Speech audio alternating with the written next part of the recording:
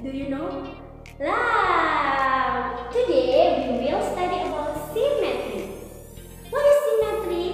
Symmetry is when we fold the shape into equal halves and has the same size between the left and the right. And now there are so many 2D shapes that you have to know. Do you know? Here Ustada has a triangle,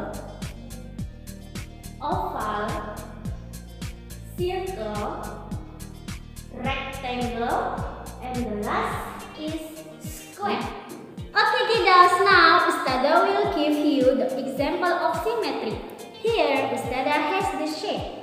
This is square. The color is green, so we have to make this shape into symmetry. We fold like this. We can fold like this. This is symmetry. Here, between the left and the right has the same size. And we can fold into like this. Now, this is symmetry. And then when we fold like this, is it symmetry? What do you think this is symmetry? No, this is not symmetry. Why? Because this shape has a different size between the left and the right. So we cannot call it symmetry. And then how many symmetry lines in square? Do you know what is the answer? So now we check together. This one is symmetry line. 1,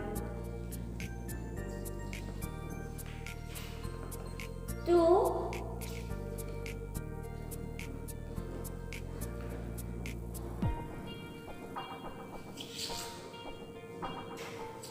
3,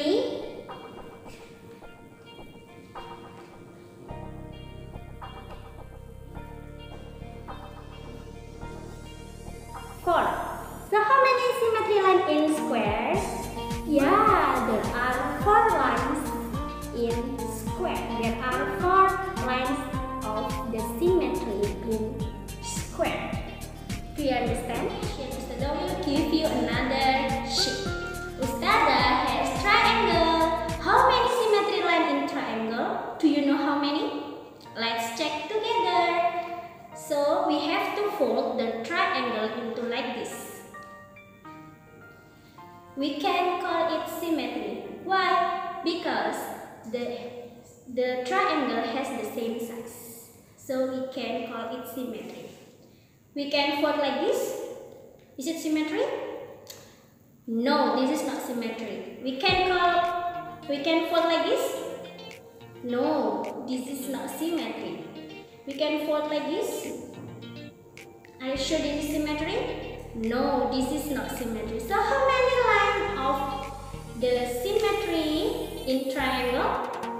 Yeah, triangle only has 1 symmetry line. Do you understand now? Now, we already learned about symmetry.